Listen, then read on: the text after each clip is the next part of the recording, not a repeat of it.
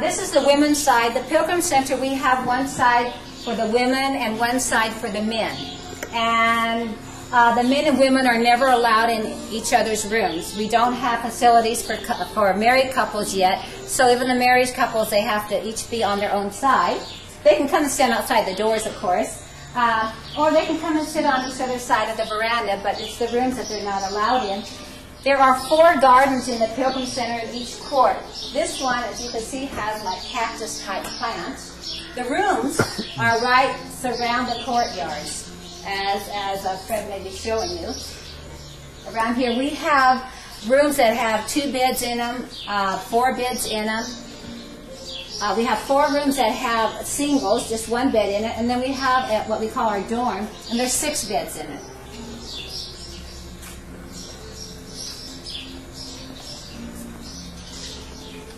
This courtyard, they're always putting new plants in. This is the one that has just always a variety of flowers and stuff. It's just a beautiful place, and you can see we have 2 kind of bougainvilleas here, and lots of birds, which is a lovely sound.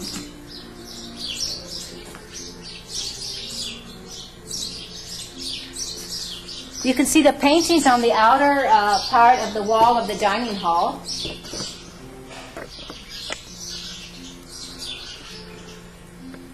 We have a brochure that was put together of the history of the paintings.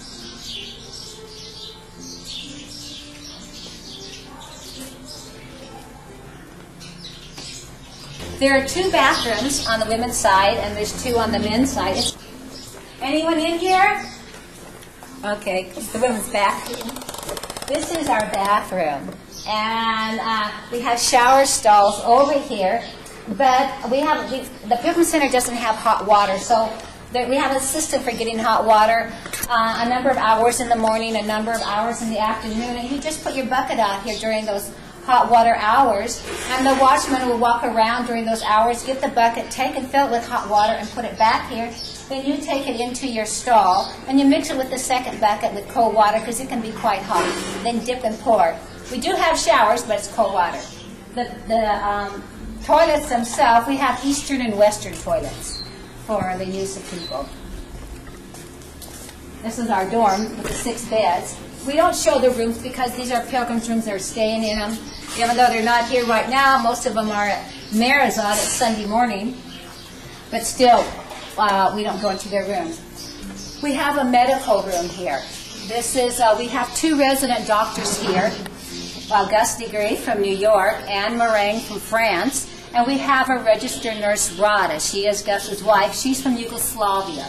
We tell the pilgrims, because this is the medical staff hours here, we ask them to please come during medical hours unless it's an emergency. And then, of course, if it's an emergency, we send for one of the doctors on call. At night, one of our residents, Michael McDonald, he sleeps here at night should anyone need medical care.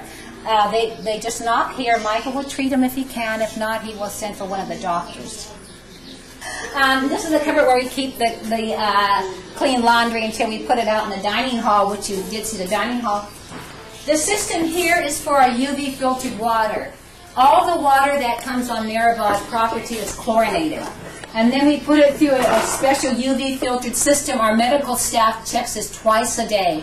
So it's probably some of the safest water you'll find here in India. We have cups along the little hooks here, or glasses. These are community ones, which means everybody uses them. So people are requested to drink Indian style, which is like this.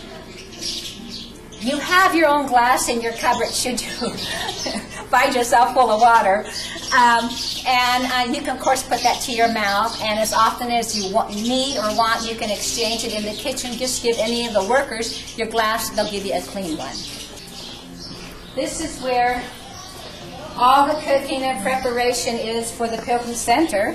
No admittance, but they're not busy cooking, so we'll come in and show you how they prepare things. These are a couple of the women that work here with Alan. And they do their cooking here, the preparing of the food. And then, let's go over this way.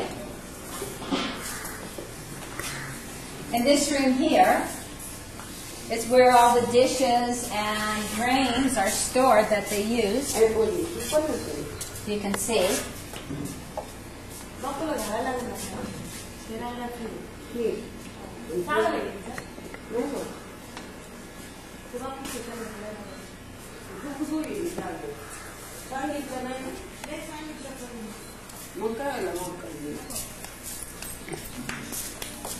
Back here, the women, the vegetables, they clean them and cut them up. And you can see they're making chapatis over here,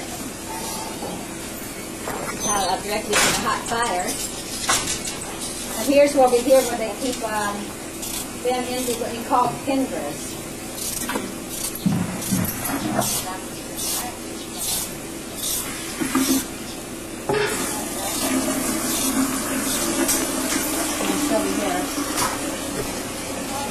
They now have a freezer system here, refrigerator system, and the storage of more of the vegetables. And this is an oven that they use.